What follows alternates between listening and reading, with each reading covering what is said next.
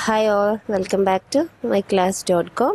ഇന്നത്തെ topic simple linear regression. In regression terminology, the variable being predicted is called a dependent variable. Actually, what is regression? നമ്മൾ analyze ചെയ്യാൻ വേണ്ടിയിട്ട് രണ്ട് type of variables എന്തെങ്കിലും ഒരു ഇവന്റിന്റെ എന്തെങ്കിലും ഒരു particular thingന്റെ values എടുത്തിട്ട് അതിനെ predict ചെയ്യാണ് അല്ലെങ്കിൽ നമ്മൾ അതിനെ analyze ചെയ്തിട്ട് we are predicting ഇങ്ങനെയാണെങ്കിൽ ഭാവിയിൽ ഇതായിരിക്കാം സംഭവിക്കുക എന്നുള്ള രീതിയിൽ നമ്മൾ അനലൈസ് ചെയ്ത് പ്രെഡിക്റ്റ് ചെയ്യുന്ന ആ ഒരു കേസ് വരുമ്പോഴാണ് നമ്മൾ റിഗ്രഷനിലേക്ക് എത്തുന്നത്.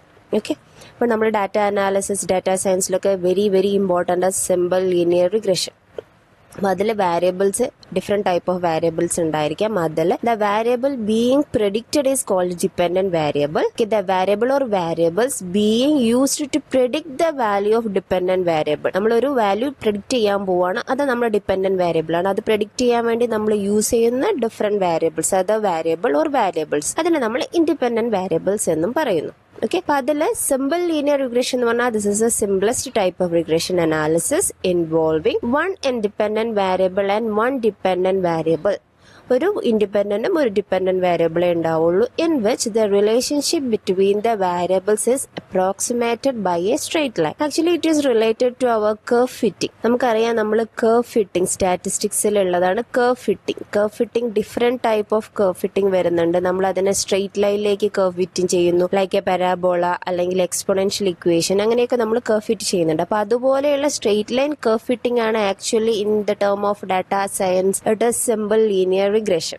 ഓക്കെ, ആ ഒരു സ്ട്രേറ്റ് ലൈനിലേക്ക് നമ്മൾ അതിനെ അപ്രോക്സിമേറ്റ്ലി അതിനെ ഫിറ്റ് ചെയ്യുന്നതിനെയാണ് നമ്മൾ സിമ്പിൾ ലീനിയർ റിഗ്രഷൻ എന്ന് പറയും. ഓക്കെ, അതിൽ നമ്മളിനി two or more independent variable involve ചെയ്യുന്നുണ്ടെങ്കിൽ then regression that involving two or more independent variable we can call it as multiple regression analysis that we are going to discuss in the other videos. ഇവിടെ നമ്മൾ simple linear regression ആണ് നോക്കാൻ പോകുന്നത്. Okay, linear regression is a linear approach to modeling the relationship between a dependent variable or one or more independent variables. Okay, in case of one independent variable, നമ്മൾ dependent variable ഒന്നായിരിക്കും, അഥവാ we are predicting the value of one variable, that is dependent variable. അത് predict ചെയ്യാൻ വേണ്ടിയിട്ട് നമുക്ക് ഒന്നിൽ കൂടുതലോ independent variable use ചെയ്യാം. നമ്മൾ ഒരു independent variable ആണ് use ചെയ്യുമെങ്കിൽ that is simple linear regression. We are predicting when we are using two or more independent variable to predict one dependent variable, then it is called it is a multiple linear regression. Okay, അപ്പോൾ നമ്മൾ പറയാണ് x be an independent variable and y be the dependent variable. So നമ്മൾ y predict ചെയ്യണം by using the x variable. Okay, അതിനപ്പോൾ നമ്മൾക്കറിയാം straight ലൈനിലേക്കാണ് അത് fit ചെയ്യേണ്ടത്. So this is equation for the line C. So y equal to mx plus C, അതല്ലേ നമ്മുടെ straight line equation. അതിൽ m-നെ നമ്മൾ എന്ത് പറയും? സ്ലോപ്പ് എന്ന് പറയും. c-നെ നമ്മൾ ഇന്റർസെപ്റ്റ് എന്നും പറയും. നമുക്കെല്ലാം അറിയുന്ന കാര്യം. So we will use this equation two train our model with a given data set and predict the value of y for any given value of x. അപ്പോൾ നമ്മൾ ഇങ്ങനെ ഒരു ഇക്വേഷനിലേക്ക് എത്തിക്കഴിഞ്ഞാൽ നമ്മൾക്ക് നോർമൽ ഓൾറെഡി നടന്നു വെച്ചിട്ടുള്ള ഡാറ്റാ സെറ്റ് വെച്ചിട്ട് നമ്മൾ ഇക്വേഷൻ ഫൈൻഡ് ചെയ്ത് കഴിഞ്ഞാൽ നമുക്ക് പിന്നെ ഏതെങ്കിലും ഒരു എക്സ് വാല്യൂവിനെ നമ്മൾക്ക് എടുത്തിട്ട് അപ്പോൾ ആ വൈ വാല്യൂവിനെ നമുക്ക് ഈസിലി പ്രെഡിക്റ്റ് ചെയ്യാൻ പറ്റും. ഓക്കെ, നമ്മൾക്കപ്പോൾ റിഗ്രഷന് വേണ്ടി നമ്മൾ ആദ്യം ഇപ്പോൾ ചെയ്യേണ്ട എന്താണ്? എമ്മും സിയും കണ്ടുപിടിക്കുക. അതിന് വേണ്ടിയിട്ട് നമ്മൾ ലീസ്റ്റ് സ്ക്വയർ മെത്തേഡാണ് യൂസ് ചെയ്യുന്നത്. ലൈക്ക് അവർ കർവ് ഫിറ്റിംഗിൽ യൂസ് ചെയ്യുന്ന ലീസ്റ്റ് സ്ക്വയർ മെത്തേഡാണ് നമ്മൾ സിമ്പിൾ ലീനിയർ റിഗ്രഷന് യൂസ് ചെയ്യുന്നത്. അപ്പോൾ അതിലെ ഇക്വേഷൻസുകളൊന്ന് നോക്കാം. Regression model and regression equation, അതാണ് നമ്മൾ നോക്കാൻ പോകുന്നത്.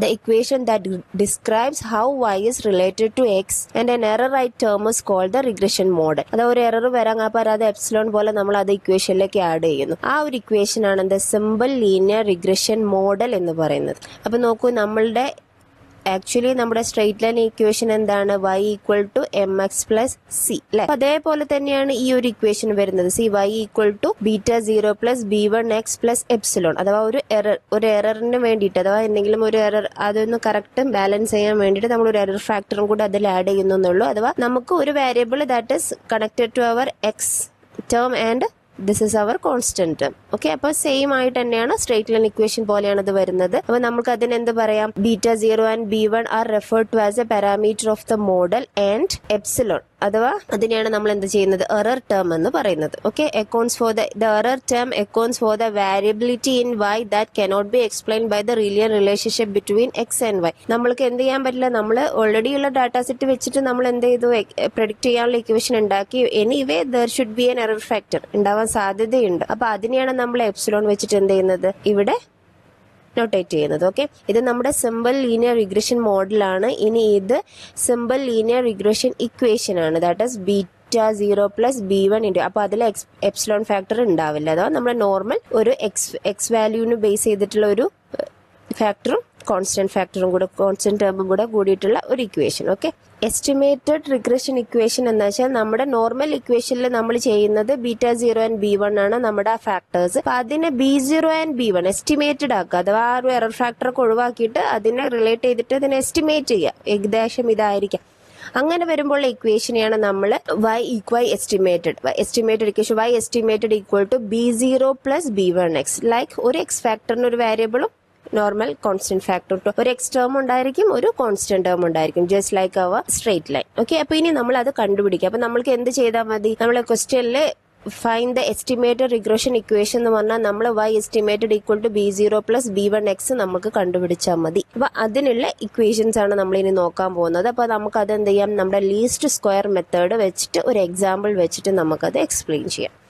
ഓക്കെ, ഇവിടെയുള്ള സാമ്പിൾ ഡാറ്റയിൽ 10 റെസ്റ്റോറൻറ്റ്സ് ഉണ്ട്. അതിൽ സ്റ്റുഡന്റ് പോപ്പുലേഷൻ, ആ ഒരു സ്റ്റുഡന്റ് പോപ്പുലേഷൻ റിലേറ്റ് ചെയ്തിട്ട് ആ റെസ്റ്റോറന്റുകളിൽ വരുന്ന ക്വാർട്ടർലി സെയിൽസ് ആണ്. അപ്പൊ എല്ലാം തൗസൻഡ്സിലാണ് കാണിക്കുന്നത് കേട്ടോ. അപ്പൊ എക്സും വൈയും ഉണ്ട്. അപ്പൊ 2 എന്ന് പറഞ്ഞാൽ ദാറ്റ് ഇസ് 2000. ഇവിടെ 58 എന്ന് പറഞ്ഞാൽ $58,000. ഓക്കെ, അപ്പൊ സ്റ്റുഡന്റിന്റെ പോപ്പുലേഷൻ അവരുടെ ഒരു റെസ്റ്റോറന്റിനെ ഏത് രീതിയിൽ എഫക്ട് ചെയ്യുന്നു. അപ്പൊ അങ്ങനെയാവുമ്പോൾ ഭാവിയിൽ സ്റ്റുഡന്റ് പോപ്പുലേഷൻ ഇത്രയാവുമ്പോൾ എത്ര സെയിൽ വരാം നമുക്ക് പ്രെഡിക്റ്റ് ചെയ്യാൻ പറ്റും when we R calculating that straight line. അപ്പൊ ഇതെത്രയാണ് വാല്യൂസ് ഉള്ളത്, 2, 6, 8, 8, 12, 16, 20, 20, 22, 26. അതിനെ റിലേറ്റ് ചെയ്തിട്ട് quarterly sale that is also related to, അതും തൗസൻഡ്സിലാണ് കേട്ടോ പറയുന്നത്, അത് ശ്രദ്ധിക്കുക.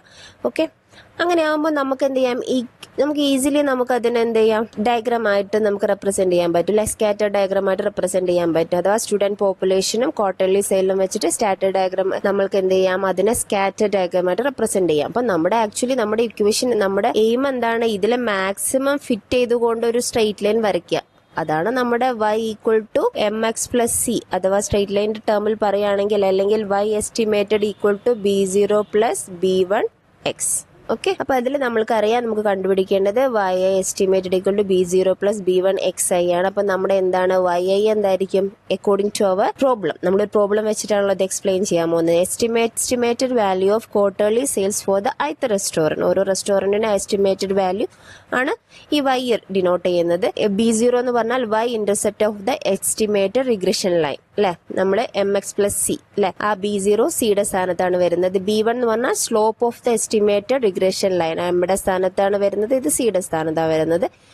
xi എന്ന് പറഞ്ഞാൽ size of the student population for the ith restaurant. അപ്പോൾ നമ്മൾക്കിനി ലീസ്റ്റ് സ്ക്വയർ മെത്തേഡിൽ നമുക്ക് എന്തൊക്കെയാ അപ്പൊ ഫൈൻഡ് ചെയ്യേണ്ടത്, b0 ഫൈൻഡ് ചെയ്യണം, b1 ഫൈൻഡ് ചെയ്യണം. അപ്പം b1ന്റെ ഇക്വേഷൻ ഉണ്ട്, b0യുടെ ഇക്വേഷൻ ഉണ്ട്.